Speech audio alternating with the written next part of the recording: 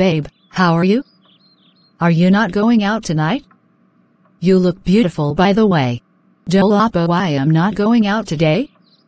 I have been feeling sick since I got back from the senator yesterday. My period suddenly came rushing and there is a lot of clots in the discharge.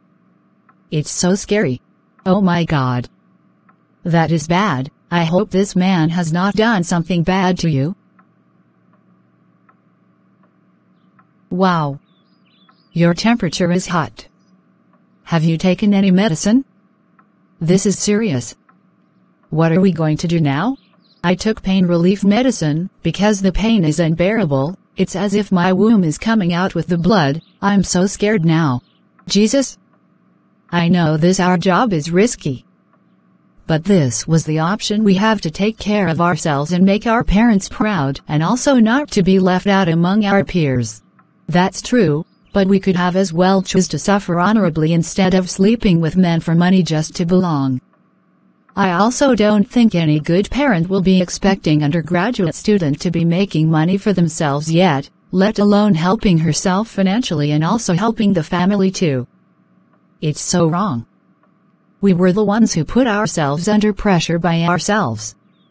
We were supposed to be satisfied with the little our parents were sending to sustain us. And even if we choose to work, it should have been jobs with integrity even if they are low jobs and takes a lot of labor and hard work. You are right. But we have actually been living the good life. We don't get disrespected because we don't have money to pay our rent or whatever our needs is. We can afford anything we want. It's just your matter that start making us think this way. I wish this will pass and you survive it. I don't want to lose you. It's so sad that these men with all the money and riches they have, they don't give or help women with it unless they sleep with her. You can just imagine.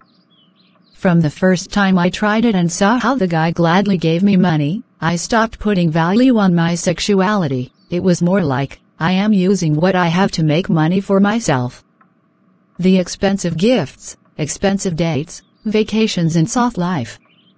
I completely forgot it is a dangerous job until now. Yes dear, the dangers outweigh the gains. Lots of girls have been used for rituals, and all they acquired from these men was used to take care of themselves so they will live. Some have lost their wombs, some have run mad, some became very wretched and extremely poor, some have terrible illness no one has the cure, the list goes on my dear. We were only covered with the fancy things, it's not as if we don't know the dangers. We sure know the danger.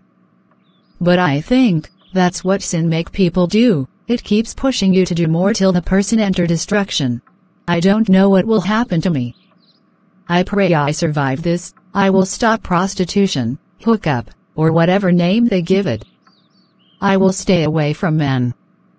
It's obvious they are toxic.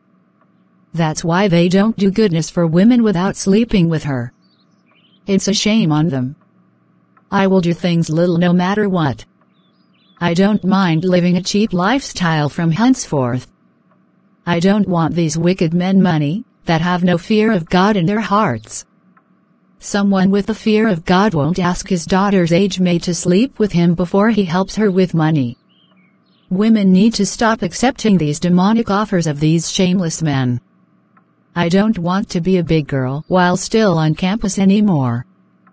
Big girl life is for women who are working already. I should live as a student, not like working class lady. Well, everything you said is good.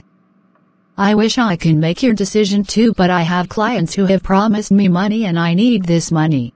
Have you not thought about it? Why is it so hard for these men to give money without sleeping with women? I believe if someone needs money, a good person will give without disrespecting them before giving.